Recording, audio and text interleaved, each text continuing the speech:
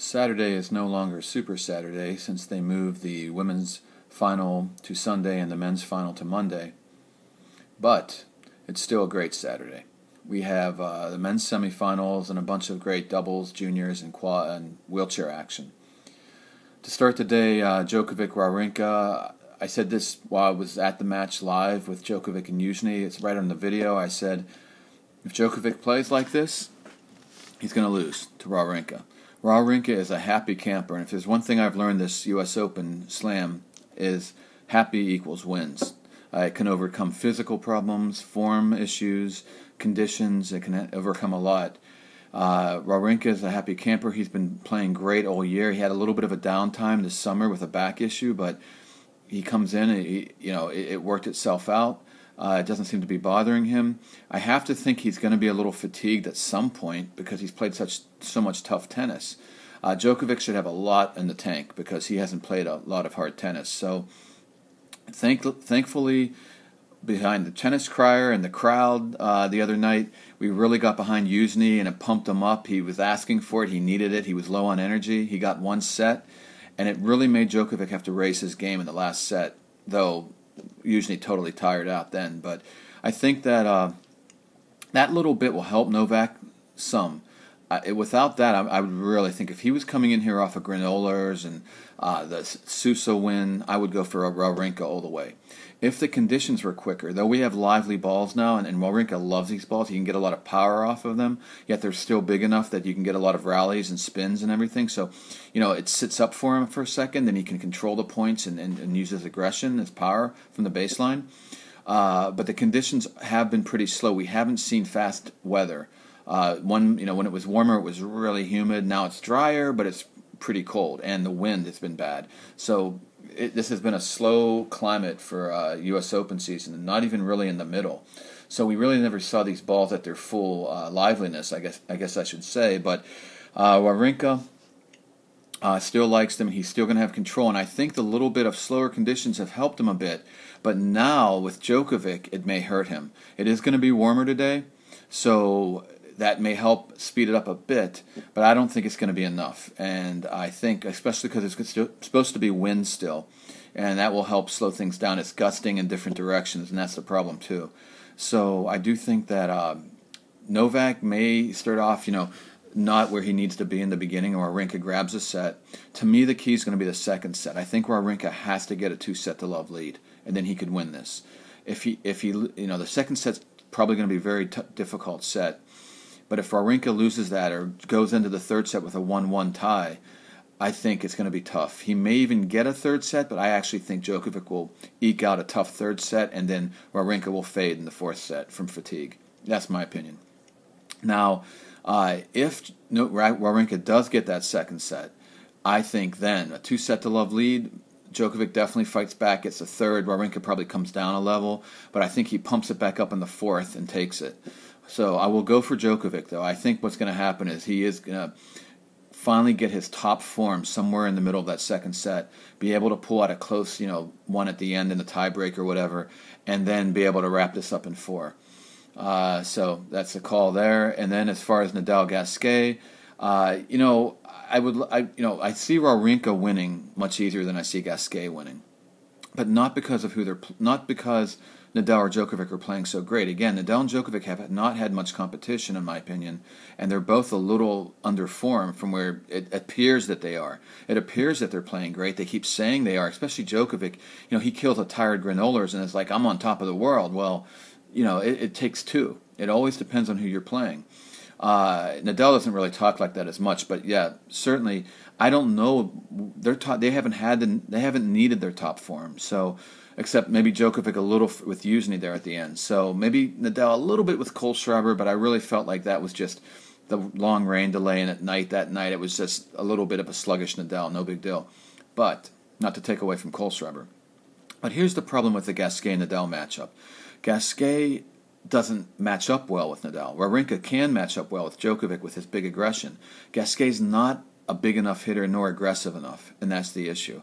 Now, as he's working on it, he plays a lot of defense or off the baseline, and then he'll all of a sudden bang a big forehand and get into the net or race to the net or mix it up. And he's been doing that. So the more he does that, the better he's going to be. And he will go far in more slams if he continues to improve his aggression. But for now, in my opinion, it's not enough time. Just like Na Li said, I wish I could play Serena in 6 months. She's getting better with her aggression, but she's not ready for someone like Serena in form.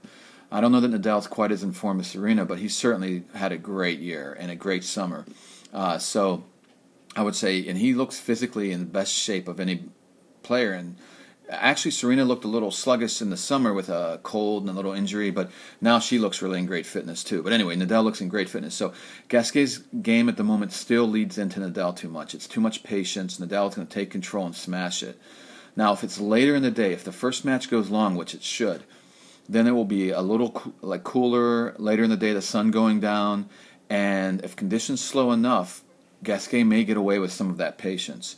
If it's earlier in the day, Nadal's going to really whop him. But if it's later in the day, I think Gasquet hangs in, maybe even takes like a second set. But in the end, it's Nadal in 3 or 4, and I think Gasquet starts to wear out at the end from fatigue. Mentally, probably more than anything. Okay, and then the doubles final, women's doubles, this will be at night. Conditions will be slower, but and doubles not quite as pertinent. The conditions, it's such a quick game, and it's really about timing and form and stuff like that. So, and a couple points here and there. Barty and Delacroix, again, very happy campers, like Wawrinka. They love playing together. They've been to 3 slam finals now. I think they get this one. Lavacheva and Hrdecka are probably the better doubles team because they have more power and they have a big serve. So, Barty and Delacroix really suffer on the power aspect. But Hrdecka's had a rough year physically, and Lavacheva hasn't been that great lately either. So, I know that they played great against the Williams. The Williams had a letdown the night before, but I mean, Lavacheva and Hrdecka did not look that great, in my opinion, earlier in the tournament, and not even that great when they upset Petrova and Srebotnik. So I have to think they're going to come back down to earth. They made the big upset. They look healthier suddenly. They didn't look so healthy even earlier in the tournament. Now Lavacheva doesn't have anything on her legs. Hrdecka has more energy. If that keeps up because of their power, they can get this. But I think they're going to come back down a little bit, let down, back to the level they were before they played. They got all fired up for the Williams. That night match, now they're in the middle of the day. They didn't have much time off in between having to play that late night match. So I really think Barty and Delacroix are going to jump on them, blitz them in the first set. Close second set as Hrdecka and company fight back. But Barty and Delacroix, now they have the experience, they take it. And I think they finally get their slam. We go over to court 13. Again, no Armstrong, grandstand, and court 17. For whatever reason, that all shuts down, and we're on the outer courts when it's not Ash, which I don't understand, but I'm sure there's some logistics to that. Sithole has been on fire. He joined the top 5 this year. He's 26, so he's been around a little bit. Lapthorne's only 22, I think. But he came up a couple years ago. He's been really knocking at the door, trying to overcome the legend Wagner, who's the number 1 still. But he's getting older. Lapthorne hasn't looked so good this tournament. I don't know why. I haven't seen him play, but I mean by the lines. I mean, he didn't even challenge Wagner that much in the first round. And this is round robin, remember? And then they find out who gets to play in the final. 3 days of round robin. But in the second day, he even was losing to Nick Taylor, who's definitely below him on... Nick Taylor has a nice game, but he doesn't have enough power. So Lapthorne didn't look so great there. So I don't know what happens here, because Sithole actually upset Wagner yesterday. And he got on fire, serving and with power and movement. And if that continues, I think he's going to pull the upset. But Lapthorne maybe is going to finally wake up and get another shot at Wagner in the final tomorrow, because that's what he wants. He wants to get Wagner. He wants to get the crown. So we will see. But I'm going to go with Lapthorne, but I'm not really sure what's going on there. And Sithole is having a great year. Sithole, I have a little link below. I had one yesterday, the same link. It's a biography of his life. It's really interesting. He's missing legs and the right arm. He only has a left arm. It's absolutely unbelievable what he can do. Okay, court 13. A doubles final. The big upset yesterday was Germais and Schaefer's upsetting the top team, Houdet and Cuneta, who usually win all this in the doubles. But Germais and Schaefer's have been around for a while and have done great in the doubles in the past, so I'm going to go for them now that they're on fire. And the other women's doubles in the wheelchair, Griffion and Van Coot, legends basically in the doubles. They almost even beat the Verger doubles team a couple of years ago. Or last year, I think. And nobody almost beats Verger. So I'm going to go with them definitely, even though Eller Brock and the Japanese girl are good. Then the wheelchair quads double final, the other doubles final. All the doubles finals for the wheelchairs are on court 13 today. Nick Taylor and Wagner are legendary together. And yes, Lapthorne and Sithole are really good and up and coming, but I have to go with the legends. Doubles you don't wear out as much, even in wheelchairs, so I'm not worried about Wagner there. The semifinals for the juniors now in court 11. Hebe has made an incredible run through to the under-18 playoffs into the main draw of the U.S. Open. Oh, I'm sorry, she got into the qualifying draw, but she won one match in the qualifying. And then she went far here to the semifinals in juniors. But she runs a lot in the back of the court. And after all the tennis, I really think she's going to wear down a bit. Plus, these lively balls, even in the cooler weather, really jump, and Konju is she can hit it hard, and I think she's going to hit through Hebe's defense and take this.